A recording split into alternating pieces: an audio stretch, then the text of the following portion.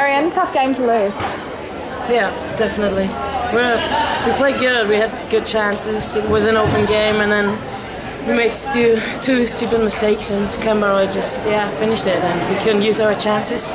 And it's a tough one to lose that game because I don't think Canberra was the better team, but they had a little bit more luck than we had today. And it's hard to find some words about that. You controlled the game really early, had a couple of great chances. You must have gone into halftime feeling good about it. Yeah, we said we're doing a good job. All we need is a goal to score, and of course Canberra also had chances, but I think we had the bigger ones, and we just needed to finish them. We couldn't do that today, and yes, I said it's a tough one to lose that kind of game.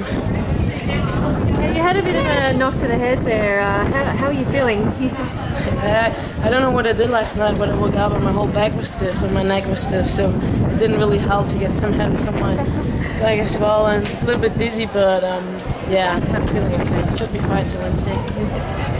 Yeah, you've got another game on Wednesday. How is it going to be backing up so soon after this game, which was obviously really tough?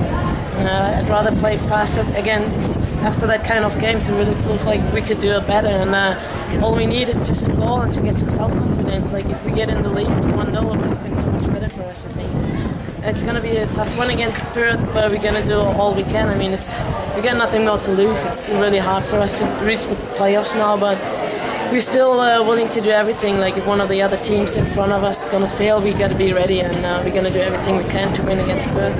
You had a really good start to the season. You dropped off a little bit, but you seem to be picking out again.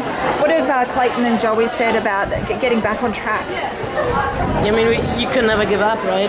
You could obviously see that we didn't have any preseasons. We had 2 good wins, but we didn't play the best football. And the longer the season runs, the better we're getting. We're just missing to win 1 game, and we're a good team. You could really tell that. So.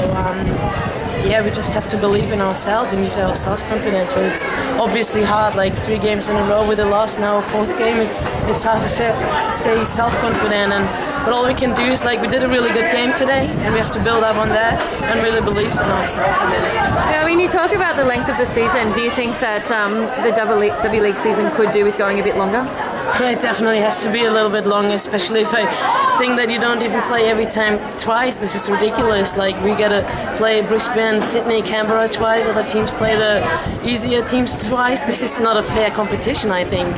So it's ridiculous that you don't even play every team twice. But hopefully they're gonna change this in the future. And let's see. And how are you enjoying your season? Do you think you'll be back again, or is this the end for you?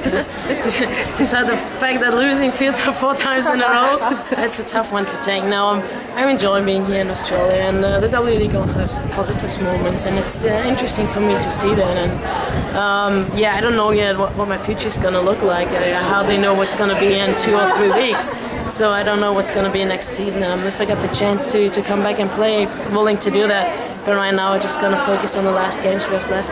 Fantastic. Thanks for your time. Thanks a lot. Great. Thank you.